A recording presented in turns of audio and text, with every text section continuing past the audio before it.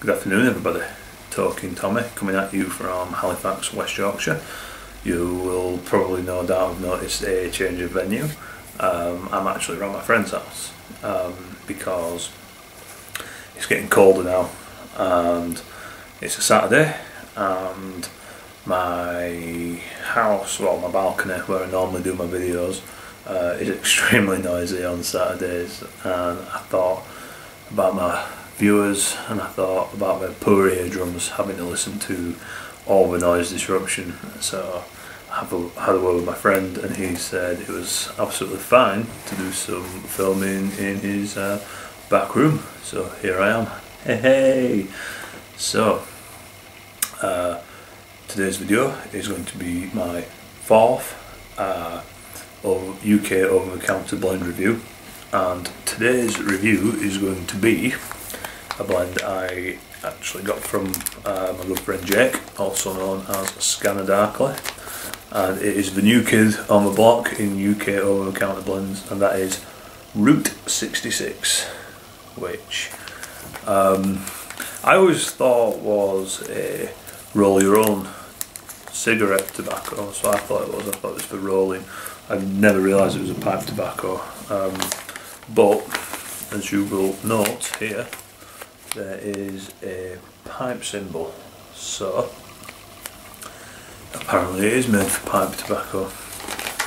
But the pouch note isn't, I don't know, it's nothing too spectacular, and the cut is a sort of, show you this, it's a sort of fluffy kind of shag cut, which is another reason why I presumed it was a rolling tobacco.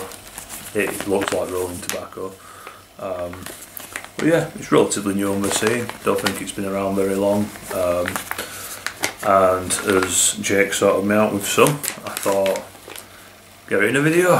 So what I am going to be smoking it in today is a Missouri Meerschaum corn cob pipe, and this shape is a Country Gentleman, I believe. I won't go on about corn cobs, don't worry. I'm going to insult all the cob lovers out there. They're alright. Not as nice to look at as Briar. Not even as nice to look at as falcons, I don't think, and I'm not even a big fan of falcons. But we're alright, we do the job. Cheap and cheerful. So I'm just packing this as quickly as I can, as to not take up too much of your time. A little bit more in there. I have tried this before, so don't worry, this isn't a first impression, this is a fair and rounded review, as always. Oh, it feels so weird doing a video without an ambulance going past. It's nice, it's quiet. Downside of that is you have to listen to more of my voice, so see how that goes. I'm probably going to lose subscribers after this video. So one of the things I like about this this pouch artwork, going back to a pouch, sorry, is it says Route 66, and underneath it says freedom to choose. Oh yeah, freedom to choose. We're not in America. We have no real freedom in the UK. It's all an illusion. But I'm not going to go into that. So it packs very easily, if you'd like to see. Packs very easily.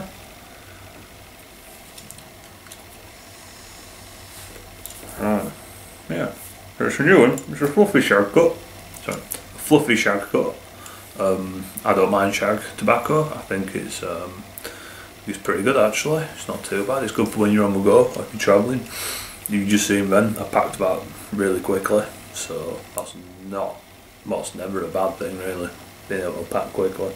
If you're in a rush, which I these days tend to be quite often, then it's a very good advantage. So let's get it lit, eh?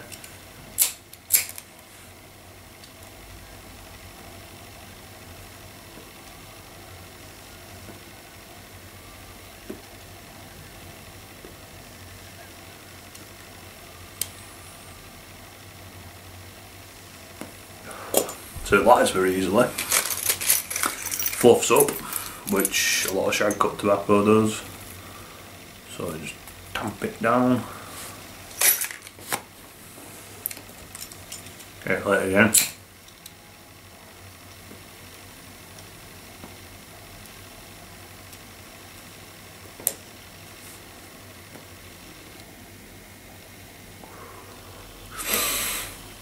So straight off the bat, it does have a slight citrusy kind of taste that hits you right at the back of the palate, which is not necessarily a bad thing. It's very similar to Erinmore, I think, only less intense. I found Erinmore to be a little bit, well, Erinmore flake, and I find it to be a little bit too sherbety.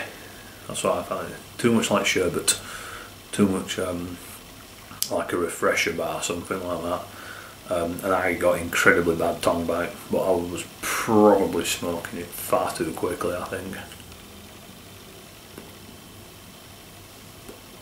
Oh dear. Too much talking, that's what that is.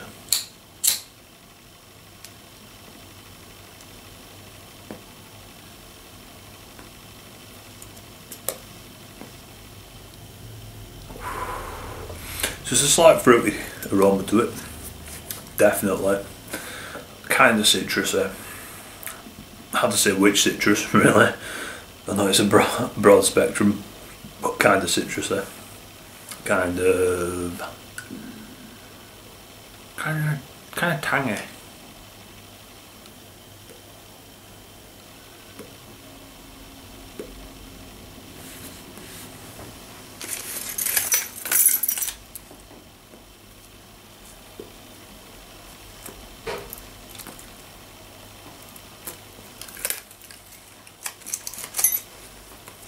Get one last light.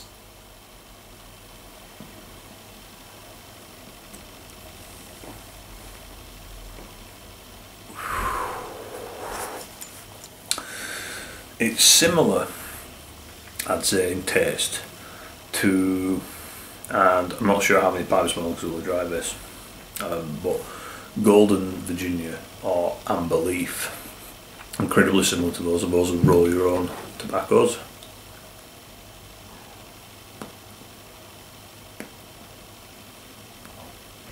It's very similar to them. Less cigarette-like than them, I'd say. And it does have that kind of mild fruity kind of casing to it, which they do not. But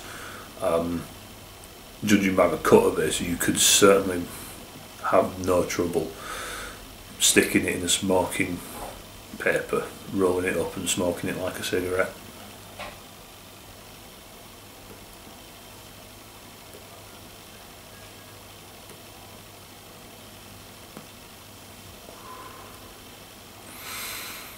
Flavour wise, other than from the initial sort of lighting, you don't really get a continuous citrus taste, I don't think. I think you really get much, to be quite honest with you. It's slightly bland.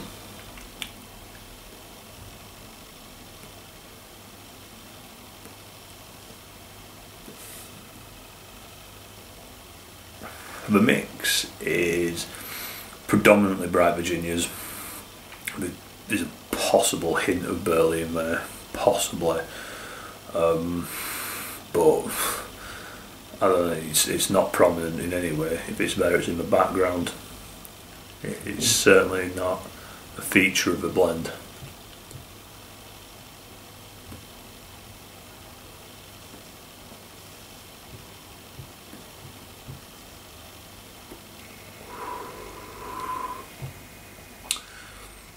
It's okay. Again, I'm not getting much from it.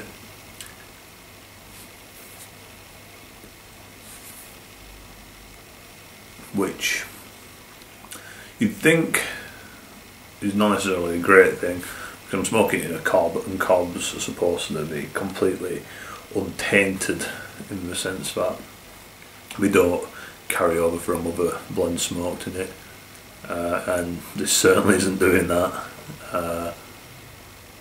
You're supposed to, one of the purest smokes you can get is from a cob or a meerschaum, because all you're tasting is tobacco, you're not tasting any of the oils or anything coming off the briar. And if this is a true reflection of what the tobacco tastes like, I have to say there's not a lot going on.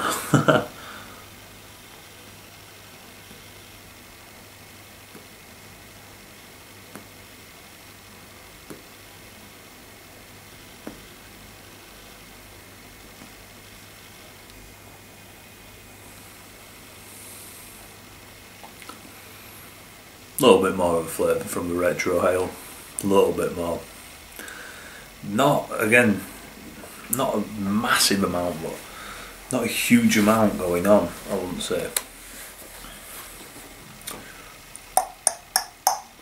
If I had to sum it up in one word, it would be unpretentious. It's a very unpretentious smoke.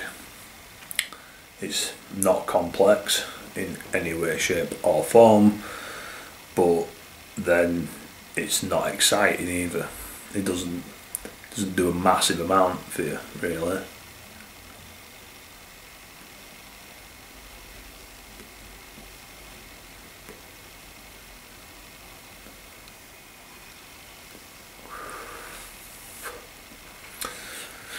Yeah. And even in terms of strength, I mean, it's only a mild to medium blend. And in fact, I would probably say the emphasis more on mild than medium. It's not a great amount going on.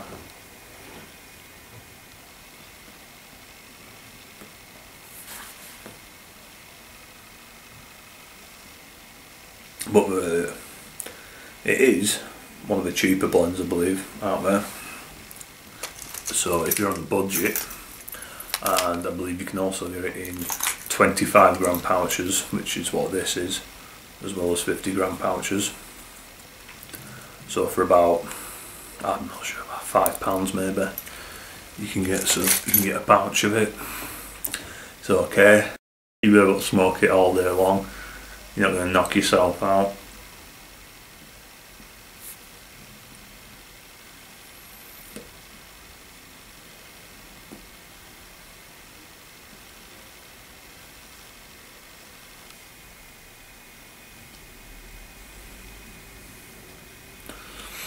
Yeah, it's okay. It's not great, really. It's a bit below average, I'd say. Really, there's much better smoking mixers out there.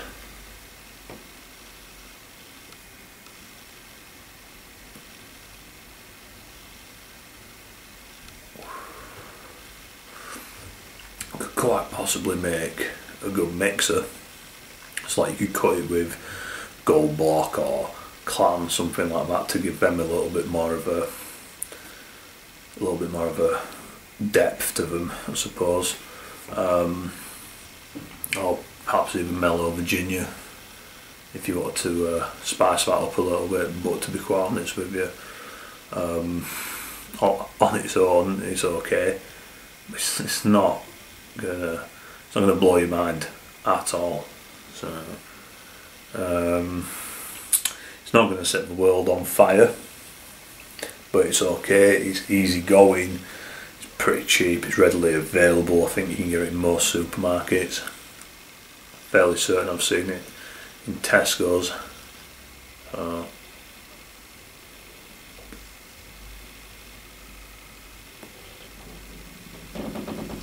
It's probably a good blend to have on hand or in your cellar or cupboard or drawer or wherever you keep your tobacco, just for when you want a quick, simple, uncomplicated smoke.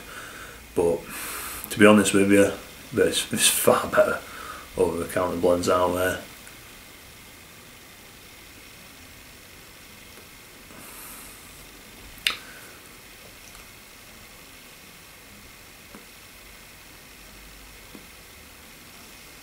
I think the further down you get on the bowl, the more sort of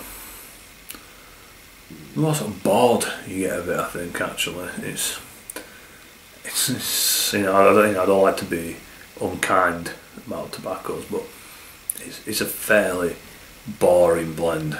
It doesn't keep you on your toes. It just sort of, I suppose it's consistent, but sometimes you don't want consistency. Sometimes you want to be taken on a bit of a journey, and so it's called Route 66. You're not taken on any journey whatsoever. Might be better appreciated in a smaller bowl, I'm not sure.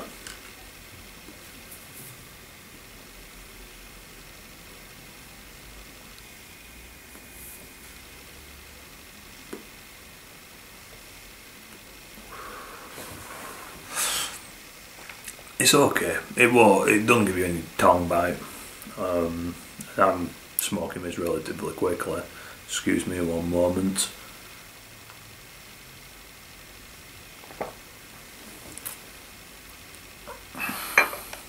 It doesn't give you tongue bite, but to be honest with you, it doesn't really give you much of anything.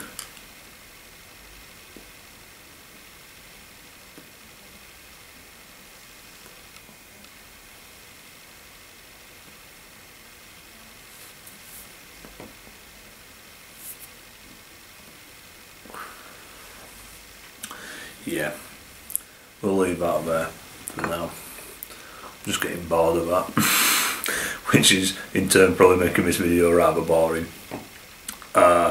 Rating it out of 5, I will give it a 2.5. It's way below average in my opinion. It's okay, it's not necessarily a bad blend, but it's not a particularly good blend.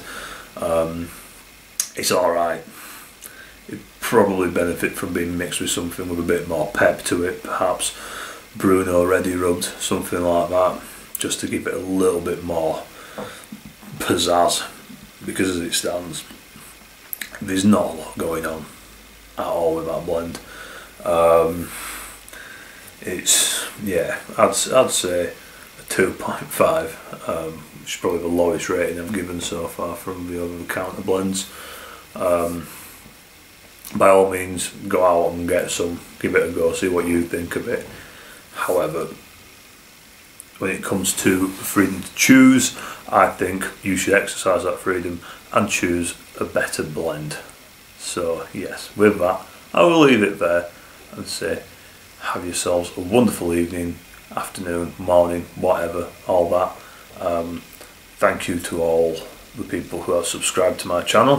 Thank you to everyone for your comments and your likes. Keep them coming. Ask me questions, all the rest of it. Have yourselves a good one. Thanks for watching. Cheers.